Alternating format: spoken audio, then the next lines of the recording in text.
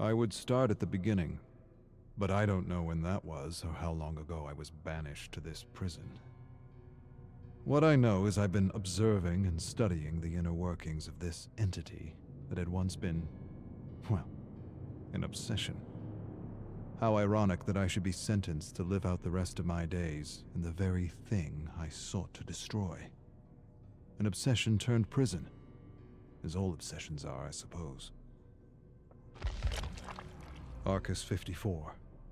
The atmosphere of the realms is dark and grim, to say the least, but also ever-changing. I've already remarked that the atmosphere is misty, even foggy at times, and that this fog feels alive. It seems to contain swirls and streams of memories or imprints of beings from multiple Terra worlds. It is as if the entity absorbs all the psychic energy and thoughts of beings it snatches as it journeys through the endless cosmos. I've used the Oris to study the black fog and have come to 3 observations that will prove invaluable to finding a way home. First, the fog is rich in auric particles, leading me to believe this dimension is more conscious than it is material. Second, I should be able to manifest anything I am able to pull from rifts in the fog, using techniques passed down from my family. Third, the entity is far more ancient than we ever suspected back home, and most of our theories and conjectures were wrong. The rich presence of auric particles and cells suggest it is one of the original ones, an ancient. Arcus 142. The entity is the cosmic embodiment of evil.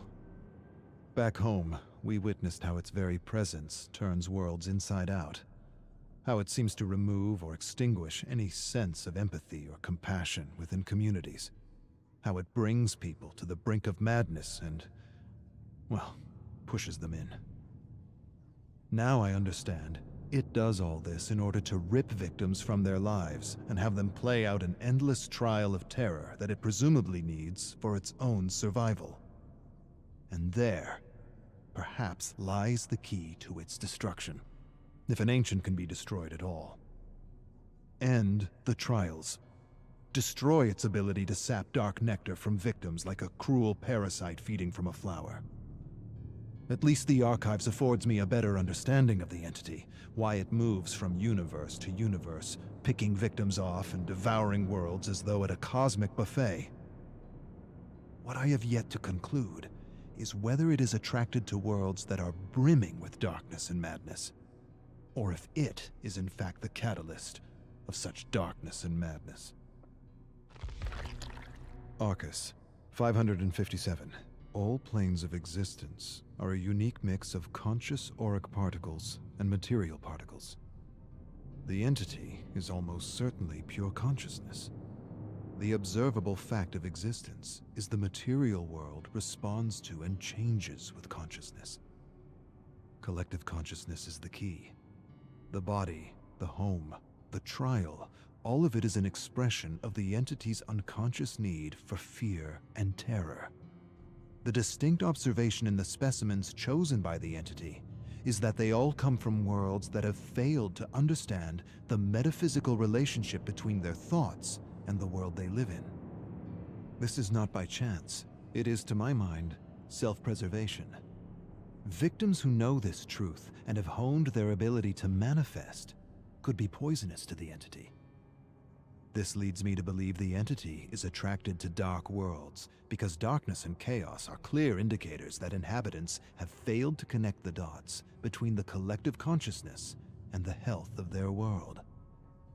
The conclusion, then, might be that the entity feeds off ignorance. Arcus 731. Hard to tell when one day ends and another begins.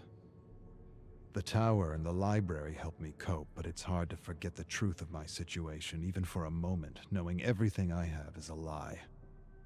I have access to anything I want, and yet I have nothing. The survivors continue to undergo the trials of the most brutal of killers. I continue to search the fog for the memories of those who found a way to escape. It's sometimes feels like a futile search. But then again, I've got time on my hands. Lots of time.